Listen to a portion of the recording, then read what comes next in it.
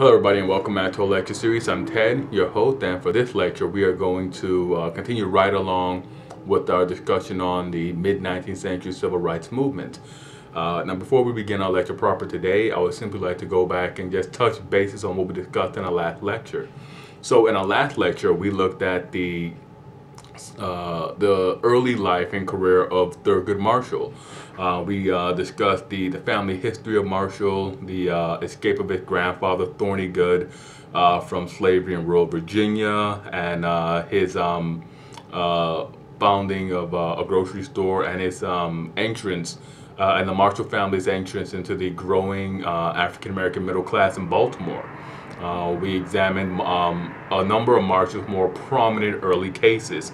The cases of Hyman Sweat, George McLaren, and Ada Sipplewell, cases that challenged segregated education in graduate schools, graduate courses in border states such as Texas and Oklahoma. And we also looked at Marshall's success record. He was a highly successful civil rights attorney. And he earned the title and distinction of Mr. Civil Rights, something that he most deservingly acquired. From there, I'd like to dive right into the real meat and potatoes of our lectures. And let me just begin by saying, by beginning this introduction by saying that the end of the Civil War, the end of World War II, much like the end of the United States Civil War, ushered in a progressive, reformative era in the Republic. Both wars hinged or were fought for freedom and human rights.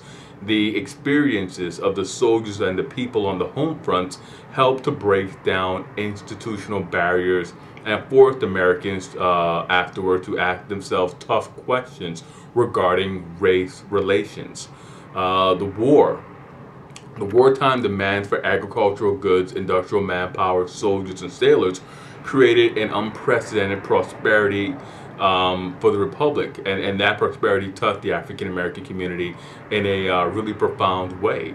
The confidence created by the wartime experiences, fused with the ideals for which the wars were fought, created the perfect nesting conditions for the greatest social movement of the 20th century, the civil rights movement between 1946 and 1968, the mid-20th century civil rights movement. And now I've made a number of references to this civil rights movement, at the civil rights movement of the mid-20th century. And for most people, they're only ever really taught one civil rights movement, this civil rights movement, and it comes as a shock to hear it described in different terms. And let me just go back to sort of lay the background for why I use that terminology. There have been a number of civil rights movements throughout the history of the Republic, extending all the way back to colonial times. The perception is that the slave codes were accepted with no fuss. The perception is that slavery was accepted with no fuss, and there were, from the very beginning, anti-slavery sentiments, not just by the enslaved or the freed population, but also by European Americans who recognized that this sort of racial caste system was wrong. Throughout the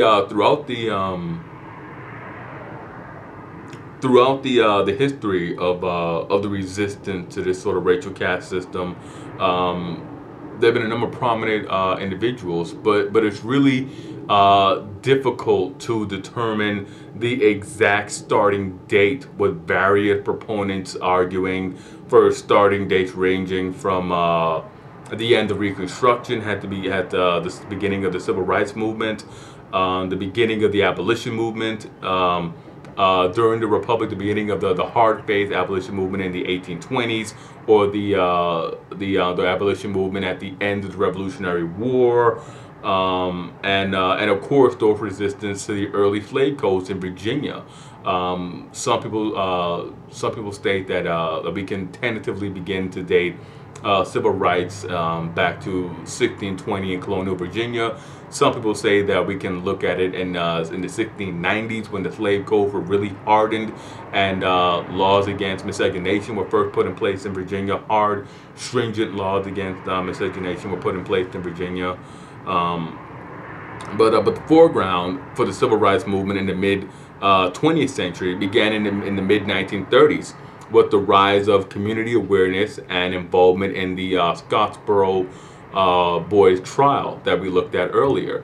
You can also look at institutions such as the Southern Tenant Farmers Union, which was radical for the time because it admitted both European and African Americans into this union at a time when segregation was the well-established legal practice in the southeastern states.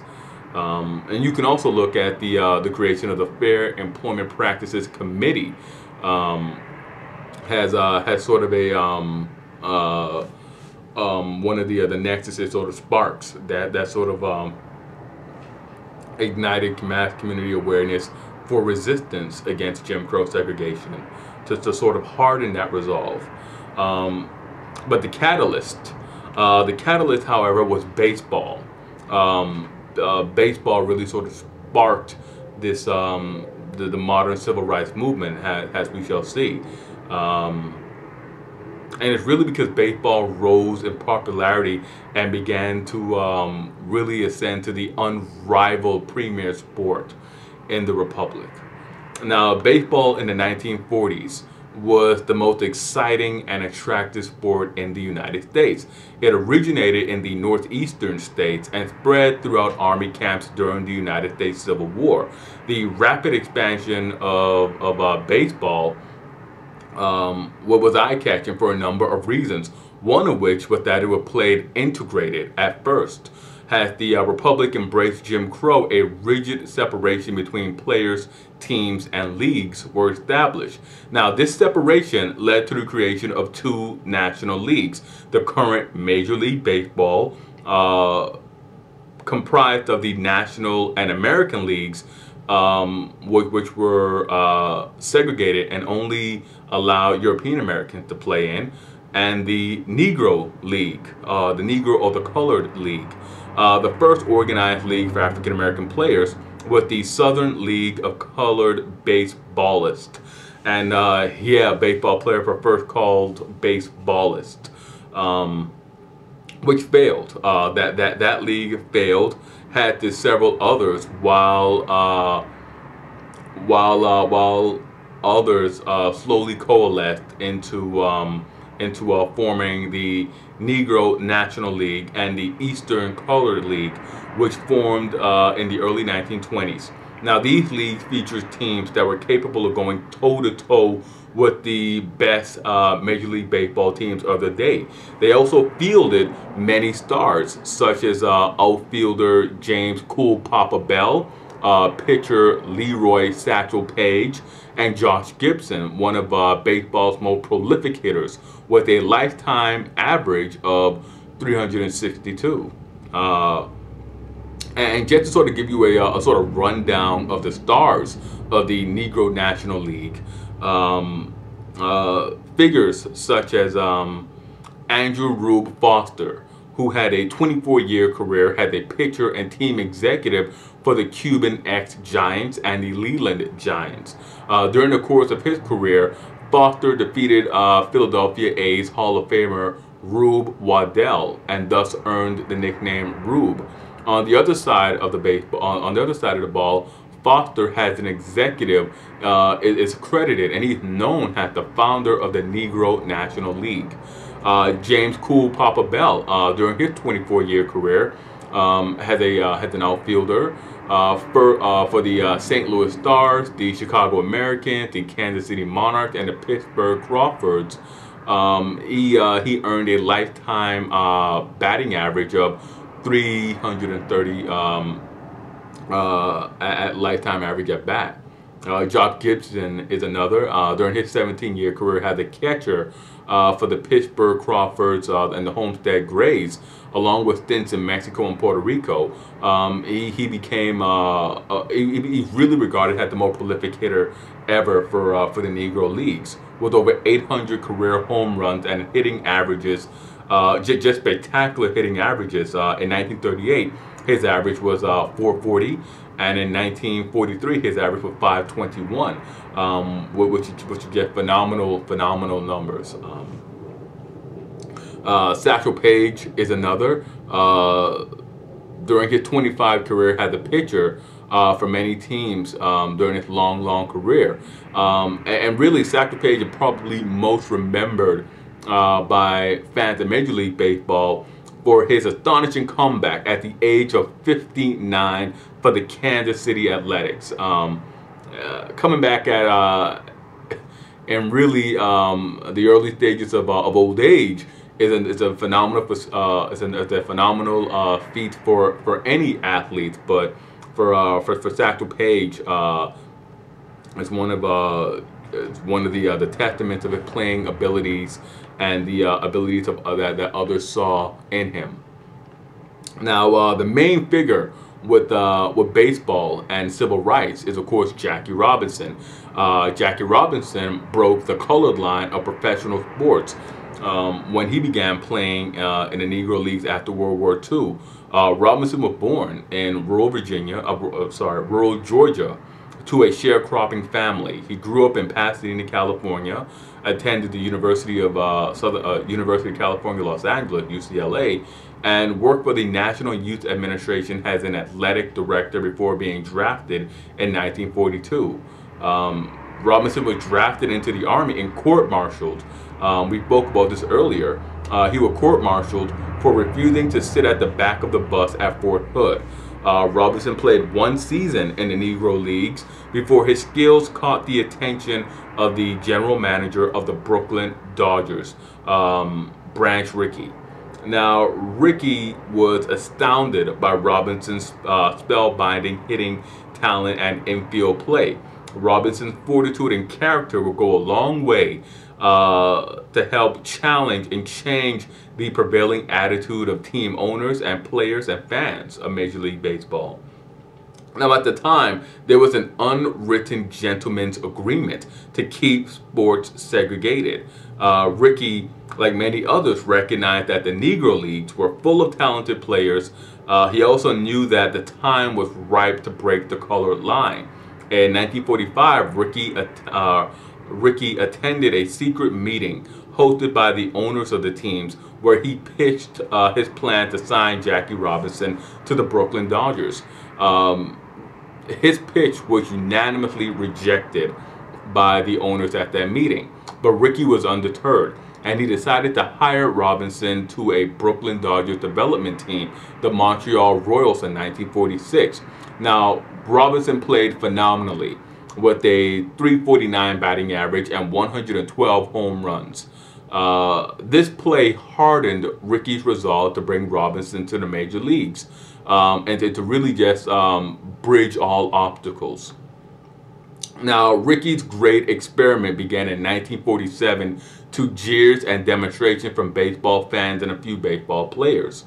Robinson, however, was unmoved, and he played exceptionally, winning Rookie of the Year honors that season and Most Valuable Player of the National League.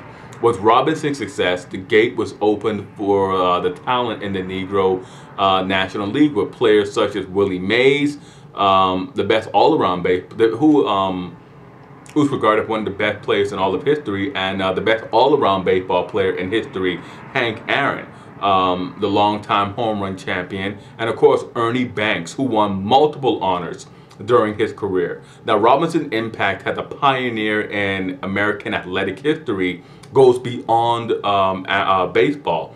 Robinson breaking the color line had a great and profound effect on allowing African Americans and Americans of other ethnicities, Asian Americans, Hispanic Americans, Native Americans, and so forth.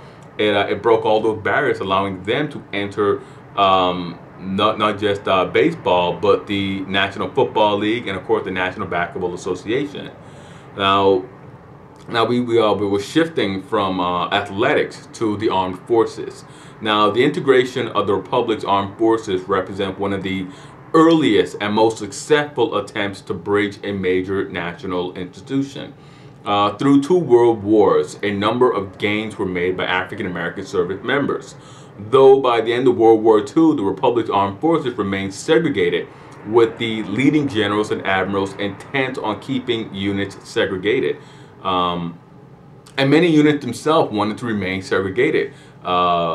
Units such as the Buffalo Soldiers, there were many in the Buffalo Soldiers who were resolved to keep that unit and that unit's history African American. It had become the home light, the shining grace of African American. This was a spot where you knew you would be surrounded by your brethren, by true friends, no matter what the Army as a whole did to you or how they treated you. You were comforted in the fact that you would be surrounded by friends. You would have NCO, African American non-commissioned officers, who would do their utmost to ensure that you were in as best a protected space as possible. There was also during World War II, as we discussed, a rise in the amount of commissioned officers. So in many of these Buffalo Soldier units, you had at least African American captains. You had a lot of lieutenants. You had some lieutenants and some captains running around. So that was another thing. That was another fear that if these units became integrated, then they would not put African Americans in leadership positions as commissioned officers. They would be shuffled off to the side somewhere, and African American non-commissioned officers would sort of disappear as well. This with their sphere, their world to grow and to evolve, and to have worthwhile careers. And of course, on the other side, it was just great apprehension to racial mixing, to any sort of integration at all, to any sort of challenge to segregation.